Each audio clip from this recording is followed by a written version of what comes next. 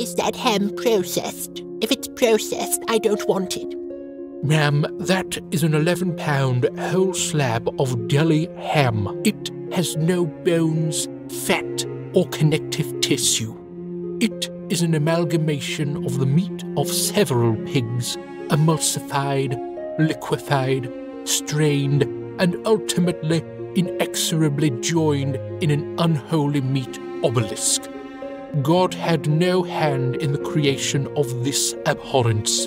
The fact that this ham monolith exists proves that God is either impotent to alter his universe or ignorant to the horrors taking place in his kingdom. This prism of pork is more than deli meat. It is a physical declaration of mankind's contempt for the natural order. We also have a lower sodium variety.